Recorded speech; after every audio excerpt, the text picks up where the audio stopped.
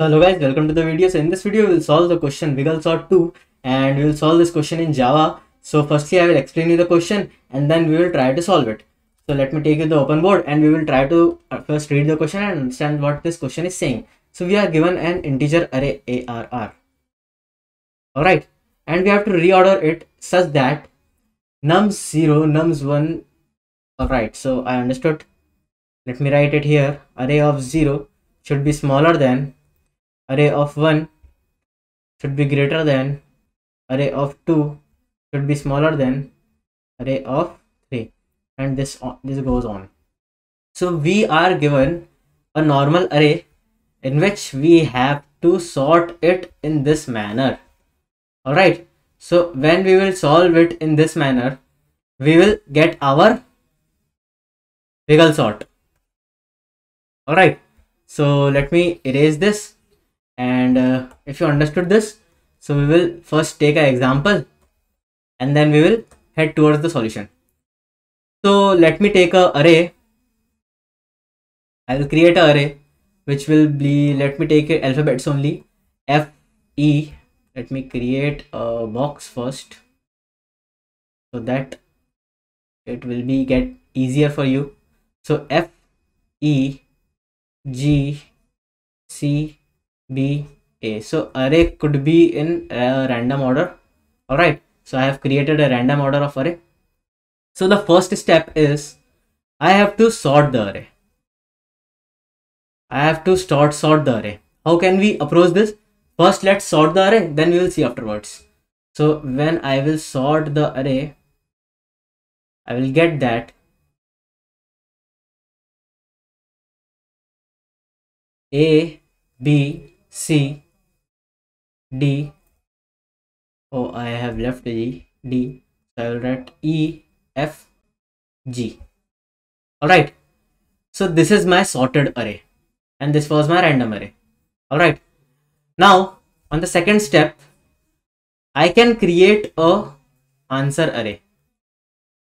I will create an answer array in which I will fill my values and my final answer will be stored inside my answer array, but I have to return the value inside my original array. So I will create an answer array for just creating this answer only. Alright, so now what's next? I have created my answer array. I have sorted this. So now can I place some pointers and play it with it? So I will place a pointer J at this position. So let me write first indexes 5 and I will write it with blue 0, 1, 2, 3, 4 and 5. So this is our indexes and I have placed a pointer at the greatest element of this sorted array. So the greatest element of the sorted array is obviously the last one, and I will place another pointer at 1th index, not at the 0th index, 1th index inside my answer array. Alright, so when I will place this at 1th index, what will I get? I wanted the answer of 0, array of 0 be smaller than array of 1 and array of 2. So this array 1 should be greater than both array of 0 and array of 2. So whenever I will place a bigger value, obviously if it is a sorted array and this is the greatest element, if I place this element here, so elements at the left and right side will be obviously smaller than it. So I will place my pointer at 1th index. Then I will first decrement my j pointer by 1 and increment my ith pointer by 2. Alright, and inside that I will place original value of original array, original value of my original array at jth position, from jth position to my ith position of answer array. I will transfer this value at this position. Alright, this is what I was saying. So this is my step 1 and this is my step 2. Alright, so let me just follow the steps and let me see that if I get my answer or not. So what will I do? I will get the value of array of original array jth index at jth index and place it inside my answer array at ith index. So what will I get here? I will place my g here. Alright, now what? I have to decrement my j by 1 and increment by I by 2. So I will increment my I by 2 and decrement my j by 1. Alright, now again I will get the value from original array at jth index, the value of jth index of original array, and place the value at ith index in answer array. So I will place f here. Again I will delete this pointer from here and I will decrement my j by 1 and increment by I by 2. Alright, and then I will get the value of jth index of original array and place it inside my ith index of answer array. So I will get the value from here. Value is e, so I will write e here. Again I will do the same. I will get the I will decrement the value of j by 1 and increment my value of I by 2. So now what will happen? Now just stay focused. I will explain you a very big thing, which is the main turning point of this question.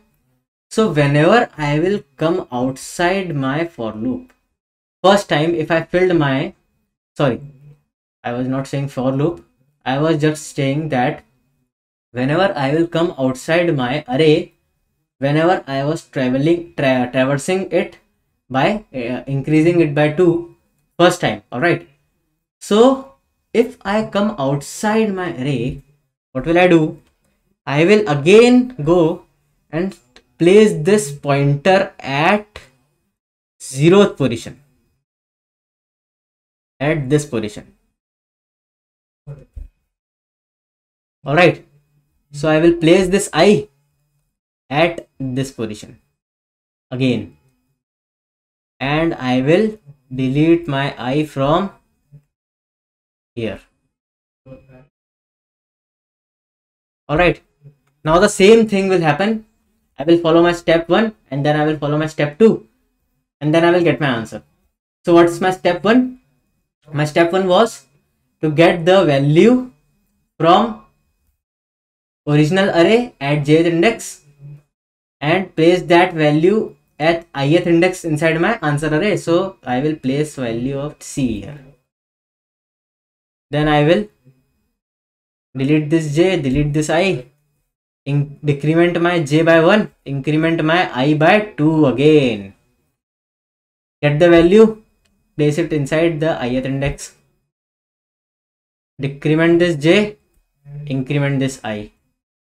Decrement this j, increment this I by 2. Get the value, place it here. Alright, decrement this j will get you outside the array, and increment to this I will get you outside the array. So the loop will get over. Alright, so we got our final answer, and now we will see that this answer is correct or not. So let me see. Let me write this answer: C, G, B, F, A, E. So let me see that. Is C smaller than G? So in this sorted array, if G is the largest element and C is before G, that means C is smaller than G. Now, is G greater than B? In this sorted array, G is the greatest element and B is before G, that means G is greater than B. Now, is B greater than F? Sorry, B is smaller than F.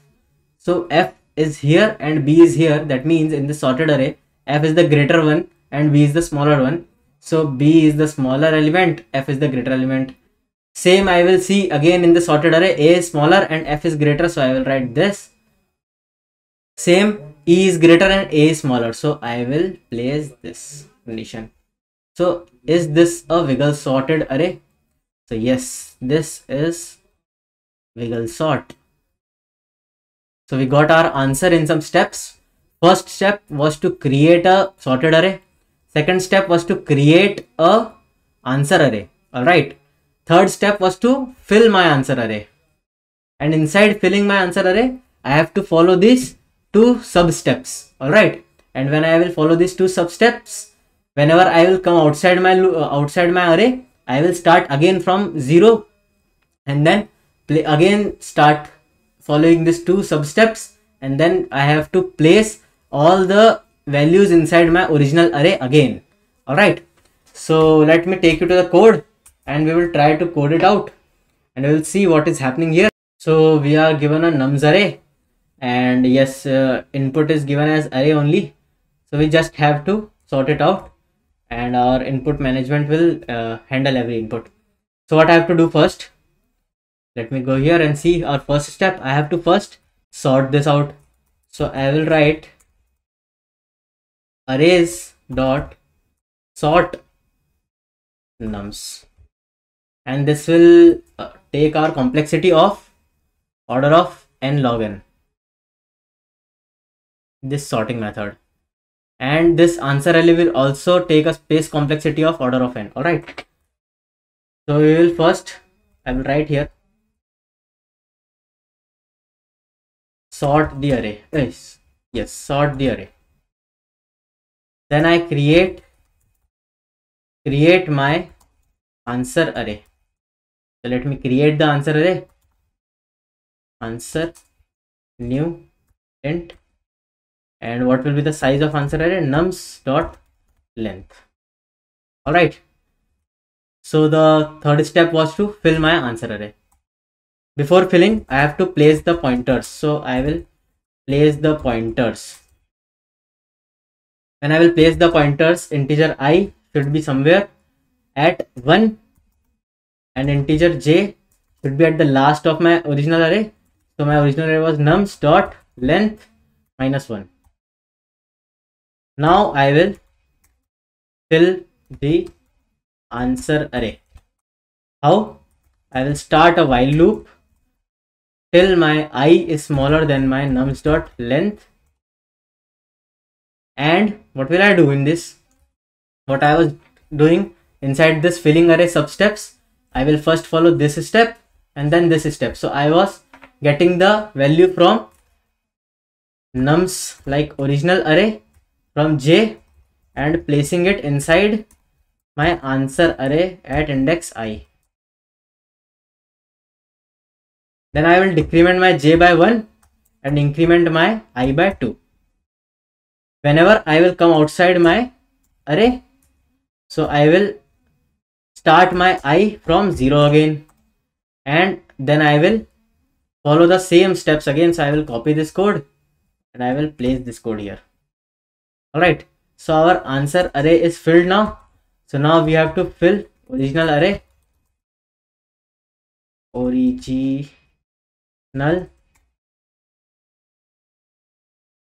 array. So what I have to do for that? For that I have to keep a for loop from 0 to nums dot length I plus plus and fill my original nums array from my answer array. Alright, so I hope you understood this function. Firstly we sorted the array, then we created my answer array, then I have placed the pointers, then I have filled my answer array, in which I have started a while loop in which I was getting the value of jth index inside my original array and placing it inside my answer array at ith index. Alright, then I was decrementing my j and incrementing my I by 2. Then when I came outside my array, I again placed my ith index at 0 and again did the same thing. And at last I filled the original array. So I hope you understood this. Let me run this code and see if it gives some error. So yeah, it gave some error at integer I at the line 36. All right, so we will go at the line 36 and we will see what is happening. So all right, I can't take I here. because I have taken I manywhere. So let me take it as K, because I was also one of the pointers. That's why it is giving me some error taking I. Let me take K and see. Alright, so it is successfully compiled. Now I will submit this code and see if it passes all the test case. So alright, all test cases are passed. So I hope you understood this video. If you understood this video, please like the video and share it with your friends. And then if you have some feedback for us, please drop it in the comment section. So we will meet in the next video. Till then, thank you so much.